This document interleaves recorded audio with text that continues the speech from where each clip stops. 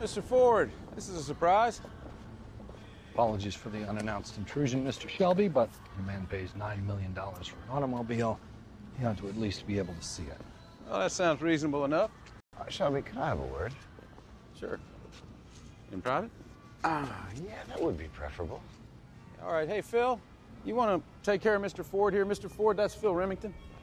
Of course. My office, Leo. Pleasure, nice, sir. Give you a little tour of your car. We took out your 289 small block and put in 427 7-liter. And what is that top speed with the 420? Well, why don't we take it for a spin? What? Yeah, go on, Mr. Ford. Hop on in. Go on. You want me to... Did you see what $9 million feels like? Just to hold me right there, and you take my hand. Oh, God! Sat on my nuts. We're going to build the next one for comfort, don't you worry. You ready? The name on the middle of that steering wheel should tell you that I was born ready, Shelby. Hit it. Attaboy. Oh, that's got a little kick, doesn't it? Whoa. Oh, my God. Oh, my God. Oh, my God. Yeah, baby. Yeah,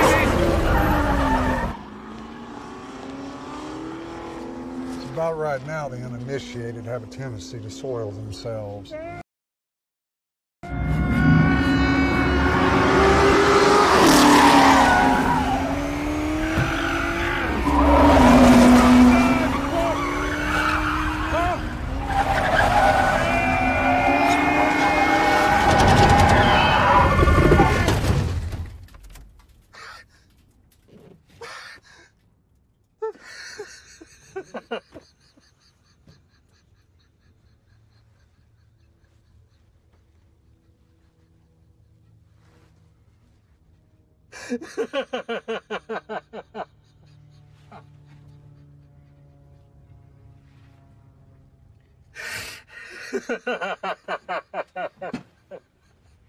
Mr. Ford.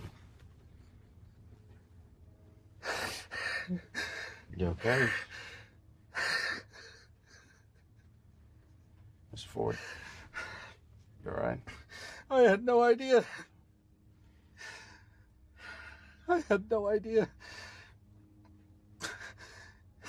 I wish my daddy, he were alive to see this. To feel this.